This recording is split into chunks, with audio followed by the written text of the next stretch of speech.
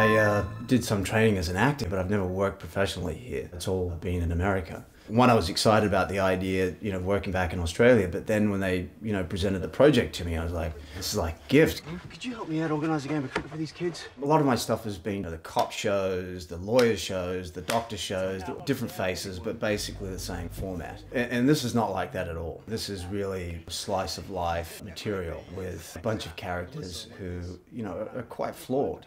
So I think Hector, like me, he's lazy. He has these ideas, these things he wants to do, but he never really puts the effort in. I think when he was younger, he wanted to be a musician, but he never bothered to pick up an instrument. So now he's at this point in his life, and I think it's a common point. They start to question, they have that moment, shit, how did I get here? And I think that's what sets him off on this mini crisis. He's trying to regain some of the excitement of being young when you don't know what tomorrow is going to bring.